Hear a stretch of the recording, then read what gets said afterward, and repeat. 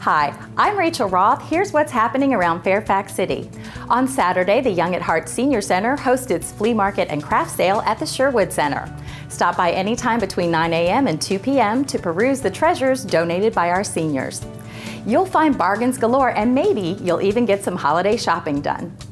And if you've got some treasures in need of repair, gather them up and head to the City of Fairfax Regional Library for Repair Café. Someone with the skills and know-how will show you how to fix them yourself. This free event runs on Saturday afternoon from 1 until 4. Saturday is the last day to vote in-person absentee. The General Registrar's office will be open from 8:30 a.m. to 5 p.m. And don't forget that Election Day is Tuesday, November 5th. Polls are open from 6 a.m. to 7 p.m. A quick reminder, turn your clocks back 1 hour on Sunday morning, and don't forget to change the batteries in your smoke detectors. And finally, curbside leaf collection begins on Monday. So don't bag those leaves, simply rake them to the curb and our crews will be along to collect them.